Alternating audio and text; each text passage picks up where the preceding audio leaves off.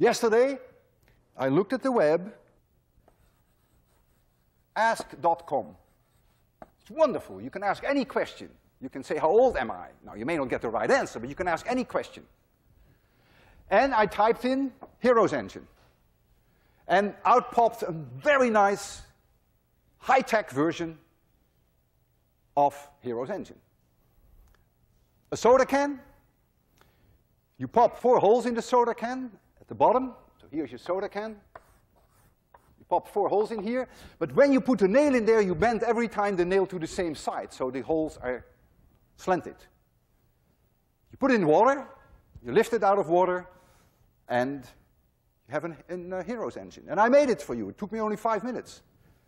I went to one of MIT's machines, got myself a soda, put the holes in it, and here it is. It's in the water there. When I lift it out, you'll see the water squirt. And there it goes. High-tech version of Heroes Engine. Also makes a bit of a mess, but okay. All right. Try to make one. It's fun. And it's very quick. It doesn't take much time at all. There are some bizarre consequences of these laws. Imagine that an object is falling towards the Earth. An apple is falling towards the Earth from a height, say, of, let's say 100 meters. Now let's calculate how long it takes for this apple to hit the Earth, which should, for you, be trivial, of course. So here's the Earth.